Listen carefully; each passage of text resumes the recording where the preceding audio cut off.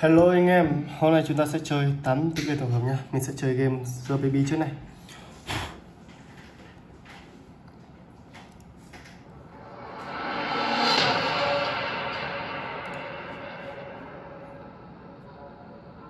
Ok, chúng ta sẽ vào game thôi. Sao sáng ấy nhỉ? Nhiệm vụ của mình là sẽ phải đi chăm sóc cho cậu bé bị quỷ nhập nhá. Chi đã khóc nhè rồi. Rồi đến đi mình đi lấy sữa cho uống này.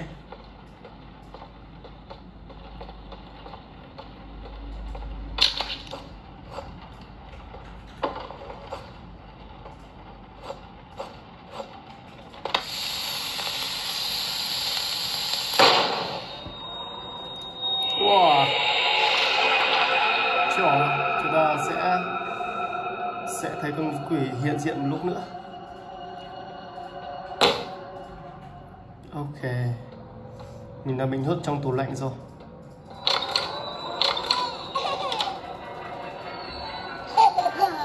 Rồi đi thay tã nhá.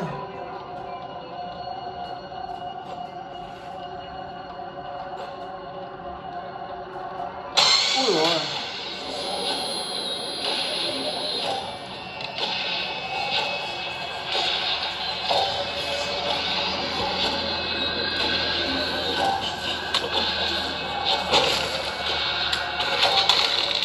Bây giờ mình sẽ đi lấy cây chổi tà để đuổi con quỷ đi này.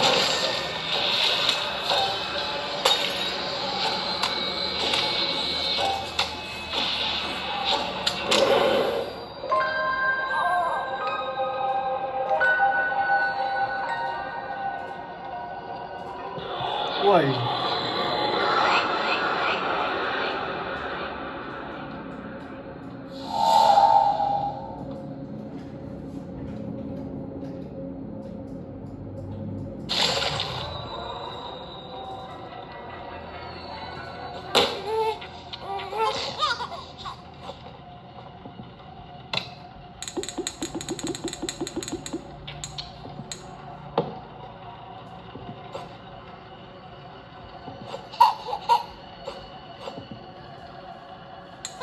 Bây giờ mình sẽ kể chuyện cho cậu bé nghe này. Just one more thing, said the prince, before I drift to sleep. He opened up his big red eyes and turned to face the sheep. Come join me in my dreams. Stay forever in my head. Obediently, the sheep stepped forth. Its mind consumed by dream. By dream.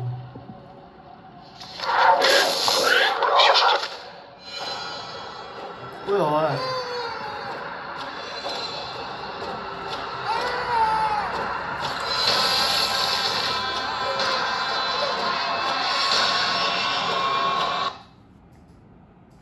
Rồi, tiếp theo mình sẽ chủ vào game The Catcher đây.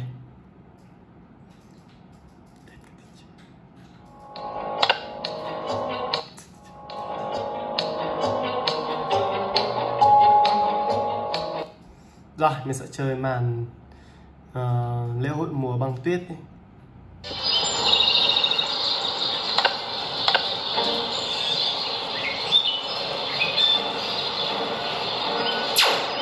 I'll punch the heck out of this snowman, and you'll be next. Run away, you miserable kids.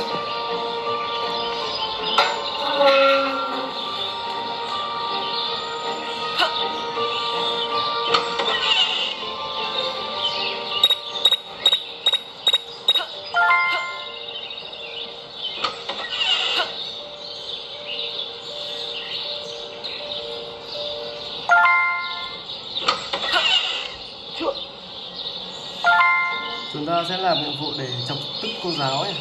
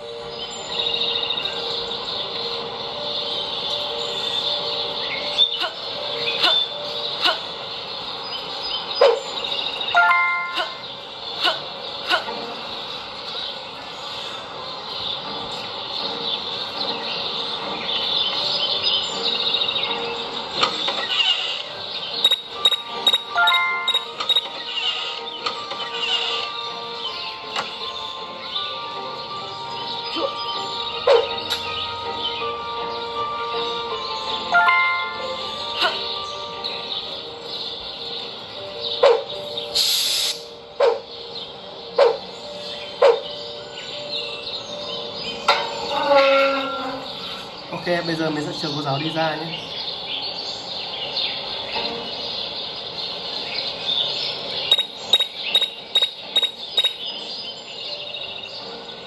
Trời ơi, lâu quá nhỉ.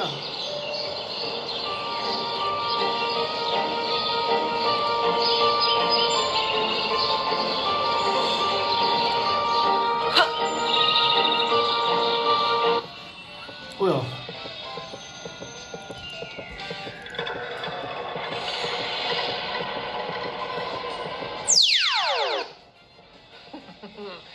Gotta make good on my promise. Punch time!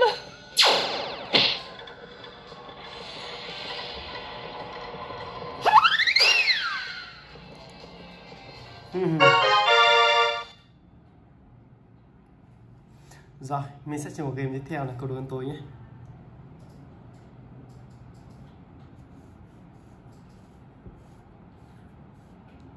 Ok.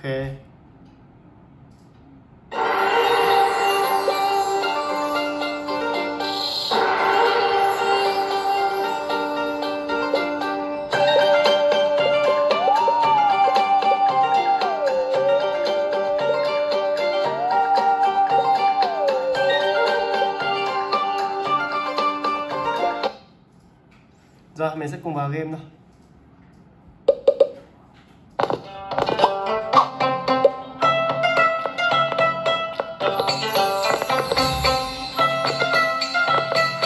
Hello!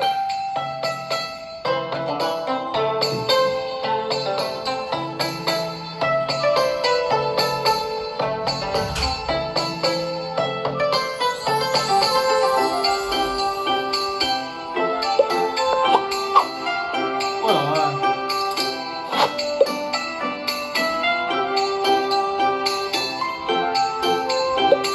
Hello!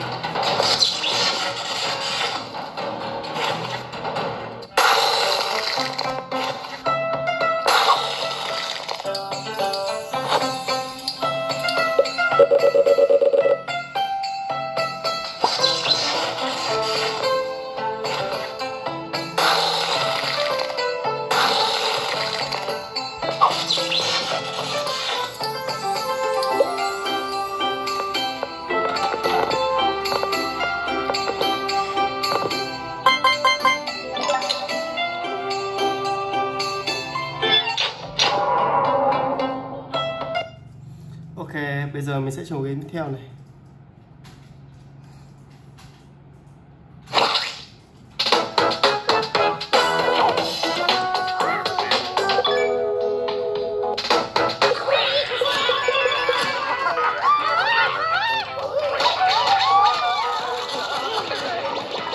Nhiệm vụ của mình là sẽ phải tiêu diệt hết tất cả những cái trên thành phố. Đấy là video của mình.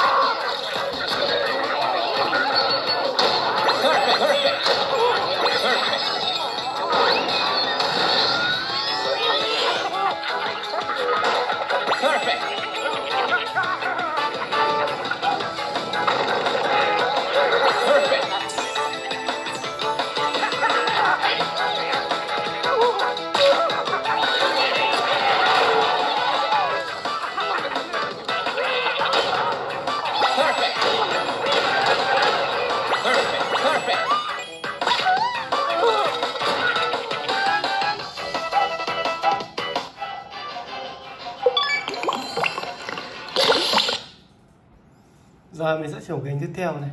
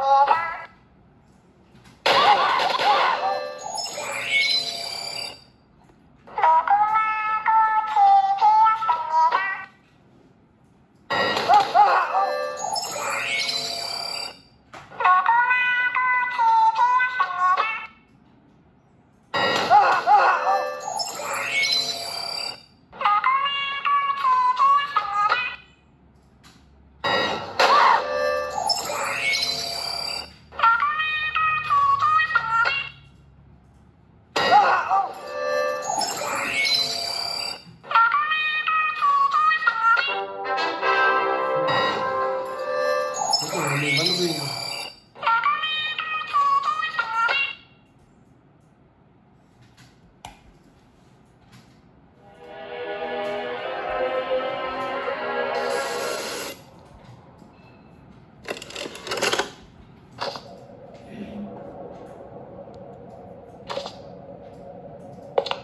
Chúng ta sẽ trồng vào game Poppy và lấy than này.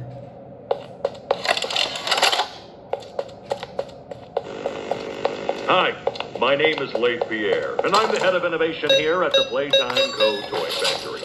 If you're seeing this, then you're trespassing. Yeah, we play this little tape on loop whenever we close the factory for the day. So, trespasser, just to make you aware, while we pride ourselves primarily on our high-quality toys and excellent child care, we also pride ourselves on our security. For example, this facility is full of hidden motion triggers, which, once set off, will turn on the factory's emergency alarms and directly contact the authorities. And that's one of the more tame aspects of our security system. No spoilers. So, you've got my warning. It's not too late to turn around. I just hope that you're certain whatever you're doing is worth it.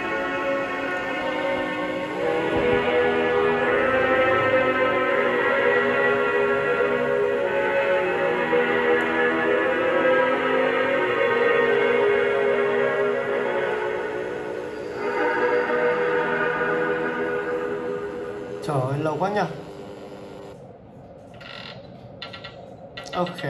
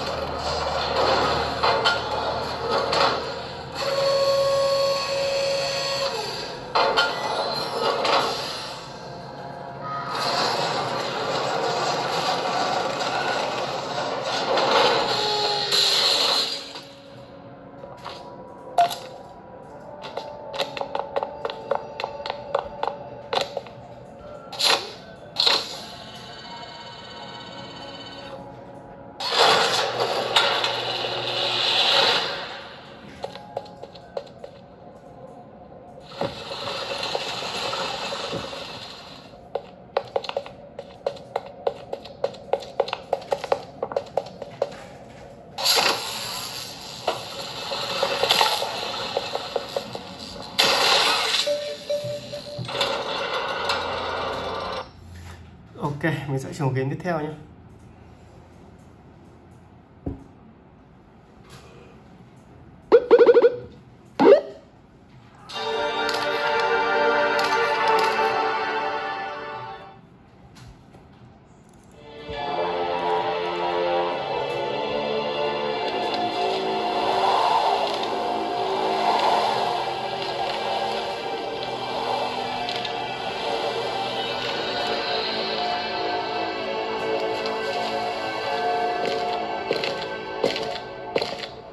Well, here we are. So, how are you feeling, sweetheart? I don't know if I'm sad or happy, really. Rebecca, the three of us will be together today. How can you be sad? This is the end of one chapter and the beginning of another in our lives. Come on, let's face it as a family.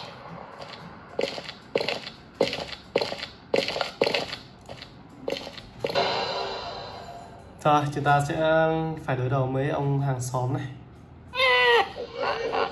Are you all okay? I can't believe it. You all turned into pigs.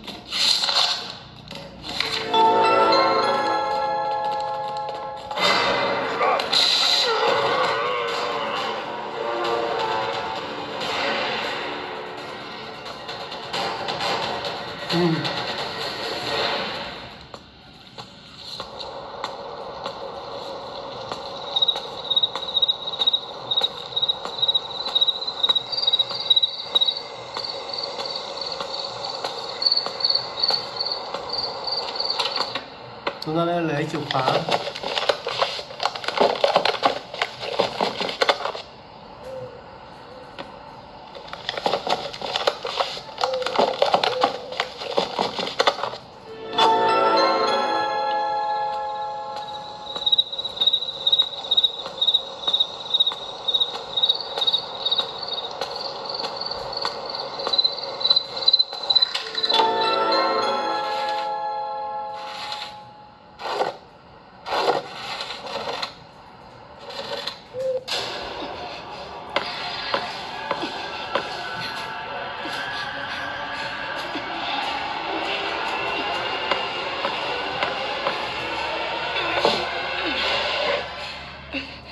I can't believe it.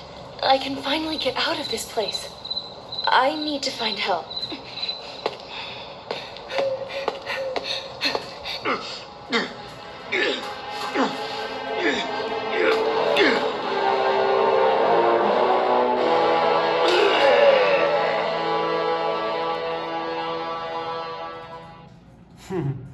Rồi, mình sẽ chuyển vào game tiếp theo nhé.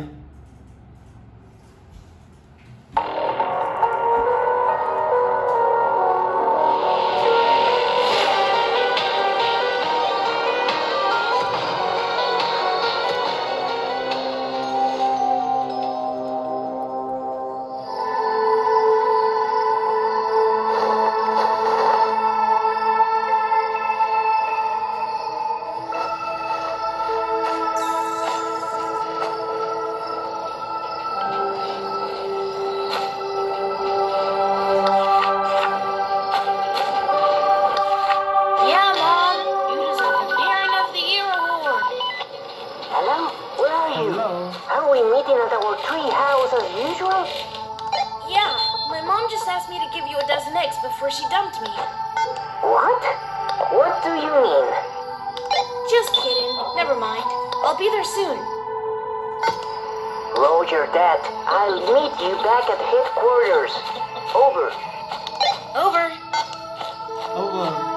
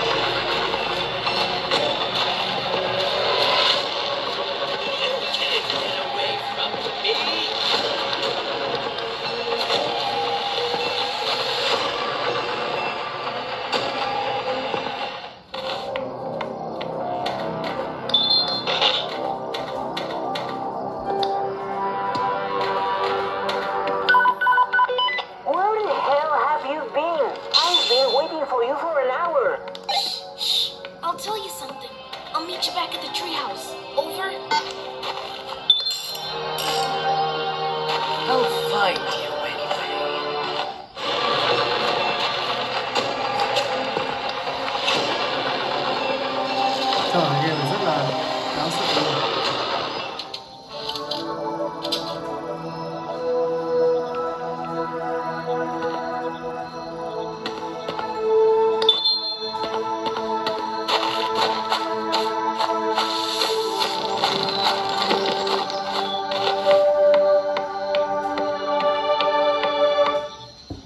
Tom, finally!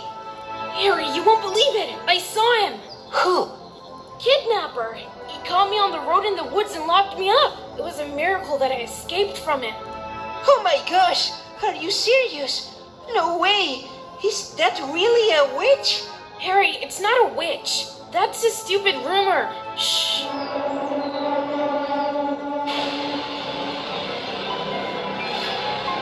It's him. Looks like he tries to find me everywhere.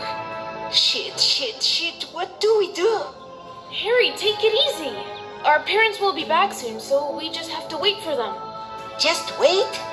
It will be evening soon and he'll get to us tonight for sure. He won't if we're ready for it. We could fortify the headquarters so he doesn't catch us. What do you think? Oh, give me a second. I have a couple of ideas. Let me write a list of items I'll need. Here, get me these items. I'll upgrade the tree house and we can get through the night here safely. And you're just going to sit here and wait? Tom, you know me. If I were near him, I'd die of fright. Get me these items and I'll make things that will surprise you. Okay, I'll try. Just be careful. Don't get caught. If I don't come back, I bequeath my bike to you. Tom, stop it. I'm scared enough as it is. Just kidding. Alright, I'm going. Okay, let's go.